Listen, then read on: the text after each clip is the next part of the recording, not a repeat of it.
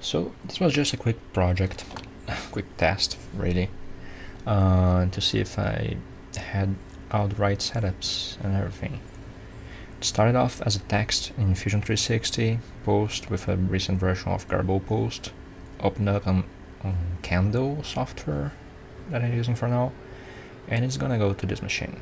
It has a pen, and the purpose of all this is just to test if I got everything right really.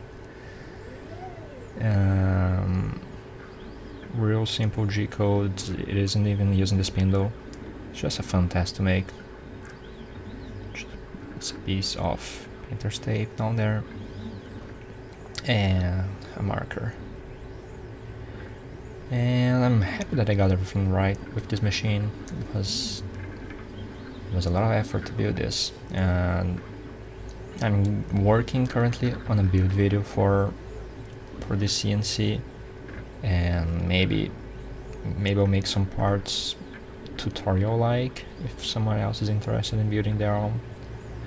But for now I just need to get this boy running, maybe make some chips, cut some stuff. Yeah. Huh. Maybe I should have used a smaller pen. Well, I'll just speed it up. See you guys at the end of the video.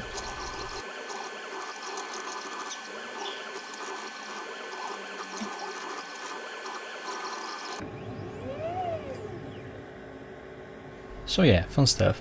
See you guys on the next video. Bye!